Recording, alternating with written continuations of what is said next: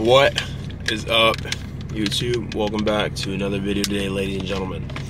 And in today's video, guys, it's gonna be a little different because I know I love making all kinds of videos, but in today's video, it's gonna be who is me, who am I, who I am, who is Fidela Moonshed, aka me. So I'm gonna give you guys in detail like who I am, what the things I like to do, just everything about me, because I have gotten this request a lot to where it's like, bro, can you make like a, you know, who am I video? So we're gonna go ahead and get started into that, guys, because I really like I said, guys, I do enjoy making videos. I do enjoy sharing my creativity with you guys. I do enjoy doing all these things with you guys. So I feel like what better, you know, video to make than like to let you guys know who I am. So when you're watching me, you guys can relate, or you guys can like just know the true side of me. Go ahead and get into it. So yeah. So for the ones that don't know, my name is Fidela Moonshed. F-A-D-E-L-E-L-L-A-H, Fidela. But in elementary school, I used to get made fun of a lot. They'd be like, Fidela la la la la la la, like a Christmas song. Or they would just call it like a girl name and things like that. So we stuck with the name Fidel. When I was really young, my teacher would just say Fidel because it was so much easier. So I guess that's where it came from. You know, first, second grade teachers, they would say just Fidel because it was easier on the tongue instead of Fidela la. You know, say that 10 times. Sheesh. I always went with the name Fidel because, again, it was just so much easier to say, whatever. So everybody called me Fidel, and that's usually what I go by with now for people who just meet me because, like, again, it's easier than Fidela. It's kind of weird because, like, I enjoy the name Fidela more because it's my actual name instead of Fidel. So whenever I introduce myself, I say Fidela now. So you guys can either call me Fidel or Fidela, whatever's easier on your tongue, I guess. So the name is Fidela Moonshed, baby. And my background, y'all, a lot of people ask me like what my background is, where I'm from, because I've been told I look Latino, Italian, tons of things, guys, tons of things. But I am actually Arabian, Middle Eastern. My parents came from Iraq and Syria. I don't know if you guys could tell or not. I like to say Arabian, Middle Eastern, but it's whatever you guys want to call it. But I've been raised in the United States of America. So like, I can speak perfect English, perfect Arabic, but it's just like, you know, I don't know if you could tell I'm Arabian right off the jump because of how good my English is. Because a lot of people, like I said, the first thing they'll guess is like Latino or Italian or something in that area, you know what I'm saying? Maybe for a video we'll do like a 23andMe and see how deep my roots go and where all over the world they come from. But that'll be for another video. Now for my favorite hobbies, I mean, they range from a ton of things, but the main one, the biggest one, you're about to find out.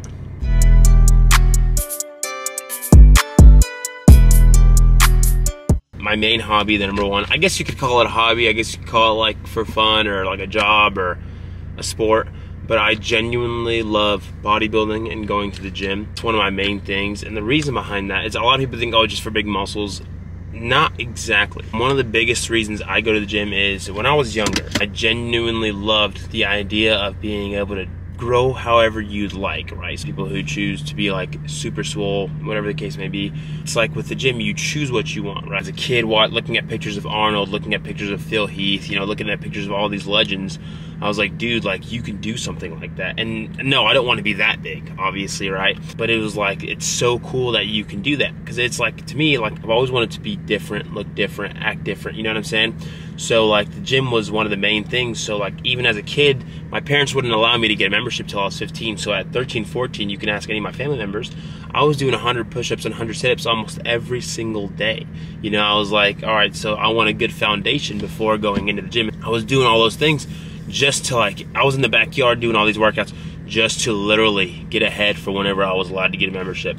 So that was one thing. That's the physical part of it. The mental side of it for the gym for me, guys, is like anxiety and all those things. That stuff's real, bro. Like it's real, and everybody deals with it in their own way. And for me, the way I dealt with it, my anxiety, my stress, and whatever the case may be, it was training. So training for me, going to the gym, it was like that hour and a half, however long. Some dudes are in there for like 4 hours. I used to go there 3 hours a day, but for me, the gym was like not just a time to work out, it was a time to think while pushing yourself, because a lot of times I used to make an impulsive decisions. What I mean by that is I would like instantly, like if I was mad, the first decision that came to mind was the best decision, and a lot of times it's not the best decision, you know what I'm saying? So For me, going to the gym, it really helped me a lot with when I was angry, when I was sad, when I was happy, and it kind of framed me into who I am. So not just being big, guys, it genuinely helps me with my stress, anxiety, and things like that. Because like I said, all of those things are real and everybody deals with it their own way. So if I'm just mad, I go to the gym, I'll feel better. If I'm stressed about something, going to the gym helps. I guess you could say just having more time to think about something. But for me, the gym is a big thing that helps me with my stress and my anxiety. And so that's another big reason, guys, why the gym for me is number one. You know, right after God, right after family. But like hobbies wise, number one, because if you have the ability to push yourself to the highest limit possible, to your best genetic gift possible, it's like, bro, why aren't you doing it? You know what I mean? Yeah, I get it, you become a dad and all that stuff, but like, why are you not at the top tier of your, you know, of your ranking, of your age, whatever the case may be, if you have the ability to do so? And it's like, for me, like, you just want to be the best version of you possible. So that's the two reasons why the gym is number one for me in hobbies, because it's just like, bro, like, both physically and mentally, it has shaped me into who I am. Anyways, time for a sick back pump.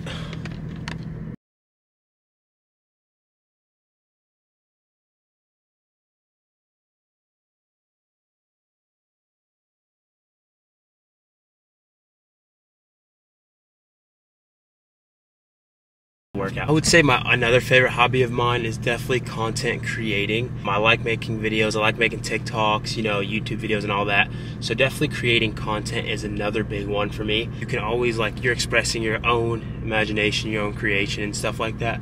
So that's a really big one for me. Another cool hobby of mine is cooking. We've got boiled eggs. We got 3 boiled egg whites and then 2 full eggs with the egg yolks in them. For the other part of this meal that I had a fruit smoothie, because like, I'm not having any carbs with this because I had a banana, and banana has carbs in it. So I had a banana, spinach with beets, yes, beets, just a dash of milk and water smoothie. Oh, and peanut butter too. And that thing was freaking banging. I like to call it the morning smoothie, but give it a try, guys. So a cup and a half of spinach, 1 banana, tablespoon or tablespoon of peanut butter, a few beet slices in there, a dash of milk, and the rest is water. It's freaking banging and it's delicious. So that's what we got for breakfast. 10 out of 10, thank God. Meal was delicious. Give it a try, guys. I rarely go hard-boiled eggs. It's just when I don't have olive oil or like some kind of healthy oil on deck, I'll just boil it just because I don't want to use the other oils. So I really enjoy cooking. That's another one of my favorite hobbies. I love like always learning something new. I always want to try to expand what I know about everything I know. So like, for example, editing, if there's ways I can edit it 10 times better, but it might take a little bit to learn it, I'll do it. I'm always trying to expand my knowledge on other bases just to like improve as much as possible. That's another one of my hobbies, definitely always learning. And it's funny because in high school, I like going to class and stuff, I was like, bro, this stuff's a waste of time. But none of it's a waste of time. It's a great thing to learn how to study on something, to learn how to like just the basics. So like when I was in high school, bro, I thought like math and I thought it was all useless. No, it's extremely, extremely important to your future and learning how to do other things, right? Mainly, guys, I'm always trying to expand what I know, who I know, how to do things, and always just like working hard. So like there's two sides of me on hobbies. There's like the constantly getting better, working hard, and then there's like, you know, sometimes you just want to chill, you know, take a breather. Because I saw this thing, it was like sometimes your best ideas come from just chilling. Like you'll just like, instead of just work, right, you set a couple hours of just relaxation and then you'll think of $1 million idea. You know what I mean? So I definitely have my extremely hard work times, but I also have my, not consistently, but sometimes I'll just chill, like to kick up the bros, and then get right back to work. Those are just some of my favorite hobbies. Next, did I do any sports? I used to wrestle, guys. Actually, I did a few sports, y'all, so since this is Get to Know Me. I did a few sports, actually. So in roughly junior high, I did everything you could do. So I did football, basketball. I got kicked off for not showing up to practice. Practice was at 5 a.m., bro. So football, we're not going to include basketball. So football, track, cross country, and then wrestling in junior high. And then I also tried to do, we didn't have a weightlifting team, but I was always in the weight room. So whatever, and then in high school, guys, I did football my first year and a half, so freshman going into sophomore year. I did football, but then for the ones that don't know, all my whole family, guys, we're all wrestlers, as you can tell by the cauliflower ear. We are all wrestlers, and we all enjoy it a lot. So it took a while for me to kind of hop on the bandwagon because I was just like, bro, I don't want to do wrestling. Like, you know, I really, really enjoy football. And so one time, whatever, I did wrestling when I was younger, but going into high school, I was so set on football. But then kind of football was just like, I guess I don't want to say it wasn't for me anymore, but I was like, I want to be a champion on my own. And the only sport you can really do that is in like tennis, wrestling, swimming, you know, those individual sports, weightlifting. In my freshman year, I did wrestling, but I didn't take it serious yet. So my sophomore year, fun story, I was ready to quit. So freshman year, I did wrestling, but not as serious. Sophomore year, I kind of took it a little serious, but not as serious. And that's when I joined varsity. For the ones that don't know, varsity is like the A team, I guess you could say. Whenever I started having some success in wrestling, I was like, bro, you want to be a wrestler. I know where my heart was at the time. So I was like, let's go and freaking wrestle, let's commit. So it was funny because as I started wrestling, guys, I started also bodybuilding. Like I held them at the same pedestal. And I was like, yo, let me quit wrestling to go bodybuild, right? So I was talking to my coach about it, one of my really, really good friends. I was talking to my coach about it, and he doesn't go around 1 foot in, 1 foot out. He wants you either there or don't show up at all. So whenever I walked up and I was like, you know, like advertising the idea of me doing bodybuilding full time, he was like, Fidel, do what makes you happy. And I was like, all right, whatever. So a day came, guys, where it's called certification, and it's where you certify in wrestling. And I showed up, and he was like, what are you doing here? I was like, what do you mean? He was like, what are you doing here? You said you wanted to bodybuild. Like, are you just wasting the team's time? This team depends on captains. And when he said that, a switch hit me, guys. I was like, let's become a champion. Because bodybuilding, it's not like a sport in high school. So I was like, let me become a champion and do bodybuilding at the same time. And that's exactly what I did. From that day forward, guys, I took it extremely serious, and I set out to be the best version of myself possible. And so my senior year, I took wrestling serious. My junior year, I went roughly for like 41 and like 4 or 5. And then my senior year, I went 47 and 1. And then I went to nationals that year, and I won nationals. So that's some of the sports I did. So my main sports, guys, are wrestling and bodybuilding. And I genuinely love it. I think wrestling is the hardest sport to ever exist. You can argue with me on that if you want, or debate. But, like, there's nothing like wrestling. Like, bodybuilding, guys, for me, compared to wrestling, is 10 times easier. Easier, y'all. Like, you have no idea how much easier it is than wrestling.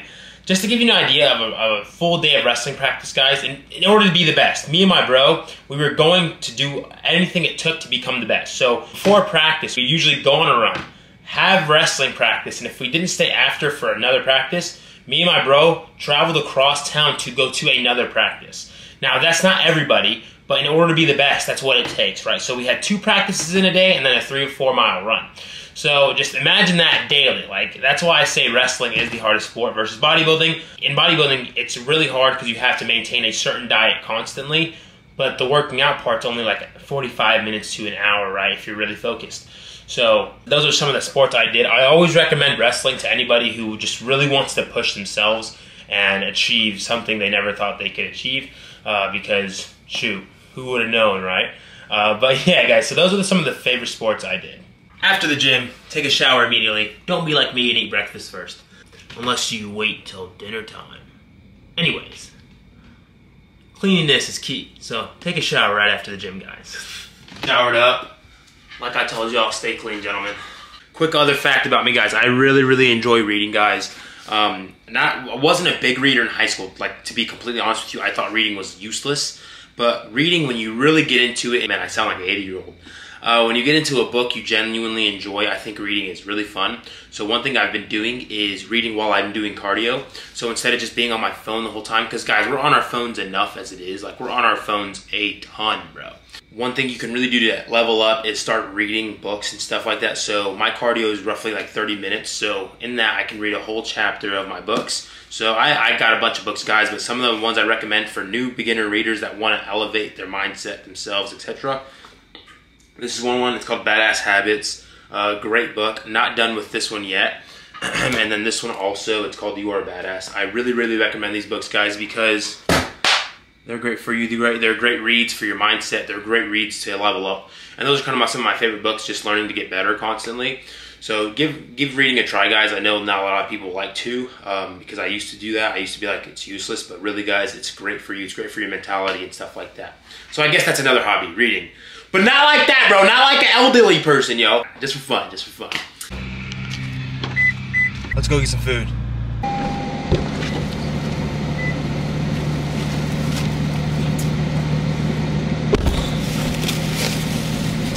Y'all already know I had to get that footlong. Footlong's a pretty good deal, y'all.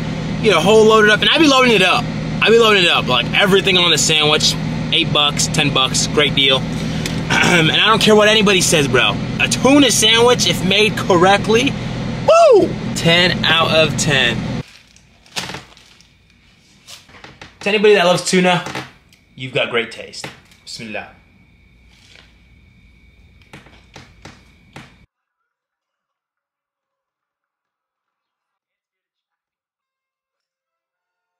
That was hefty but delicious, alhamdulillah. Another huge question I get all the time is what motivates you? And there's really a couple things that motivate me, guys. One being, you don't ever want to cut yourself short. And what I mean by that is, you don't ever want to like start something and not be the best in that area that you're in now. So what really motivates me is knowing that if I'm going to try something, I have to give it my best, and I want to be the best in that area. So one really big motivating thing for me is reach the zenith. Zenith means the top of something. Reach the top of that point of whatever it is I'm doing. So that's one really big thing that motivates me. Another thing that really motivates me is I want to show you guys that anything is possible as long as you put your head down and you get to work. So you guys, it's like a chip on my shoulder in a way. Not that like I have to have that chip on my shoulder. It's like I want that chip on my shoulder to keep working hard, to keep pushing for more and become great. So you guys definitely third my family. I would say like showing them that I'm the best version of me possible is really important to me. Because like growing up, guys, it was like who's the best out of all the bros. So for the ones that don't know, I have a bunch of bros in the fam, and with them, when we were younger, we were always trying to like see who was the best at whatever it is we were doing that day. So whether it be wrestling, whenever it was your time to wrestle, who's gonna pin the guy the fastest, or who's gonna work the hardest in practice, etc., etc., or who's gonna get the most medals out of everybody. So we're always fighting to see who's on top, and I know that can like be crazy for some people, but for us it was kind of normal. We wanted to be like, oh, I'm number one in this, I'm number one in that, I'm number one in that, and it's great competition between each other, and it really motivates all of us to become the best. So guys, that is it for today's video. I really hope you guys enjoyed the Who Am I video and get to know me a little bit more. If you guys have any more questions about things that I can answer in Q&A, comment down below, guys. I really do enjoy all of y'all's questions. Subscribe if you're new, guys. I'm trying to hit 10 kajillion subscribers, and like the video if you haven't already. I will see you guys in the next video.